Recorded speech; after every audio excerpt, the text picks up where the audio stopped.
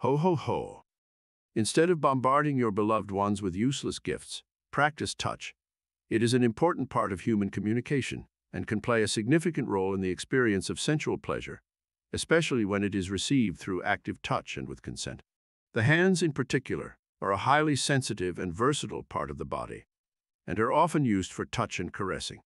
When we touch or are touched by another person with consent, it can stimulate the release of neurotransmitters such as oxytocin and dopamine, which are involved in feelings of pleasure, happiness, and connection. Receiving pleasure through active touch and with consent can also activate the social engagement system, which is the neural network responsible for our ability to interact with and form relationships with others. It is important to remember that receiving pleasure through touch requires active and ongoing consent from all parties involved. This means that everyone involved should communicate and respect each other's boundaries and preferences, and should feel comfortable and able to say no at any time. Overall, the hands and touch play a significant role in the experience of sensual pleasure and in human communication and bonding.